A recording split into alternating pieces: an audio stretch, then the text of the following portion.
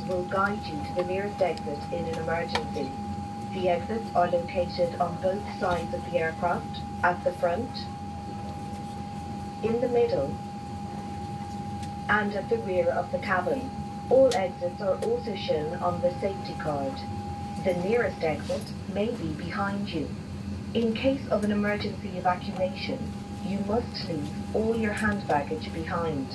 To fasten a seatbelt, insert the metal end into the buckle and secure by pulling the loose end.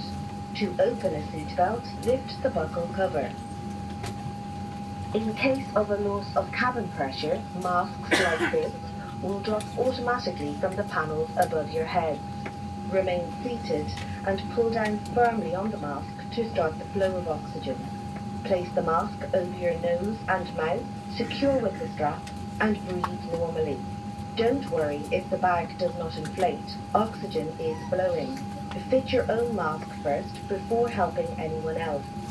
The life jackets are stowed in a pocket beneath your seat or in the panel above your head. If it's needed, remove the jacket from its packet and place it over your head. Bring the strap around your waist, clip at the front, and secure as shown.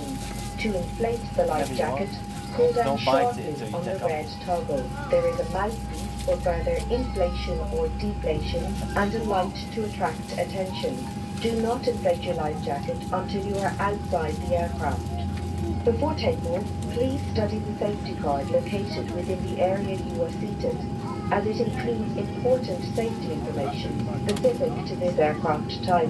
It is essential that cabin signs and instructions given by the crew are followed. We would like to remind you that smoking is not permitted anywhere on board. Your hand baggage must be securely stowed in the overhead locker or under the seat in front of you, and it must not block any aisle or exit.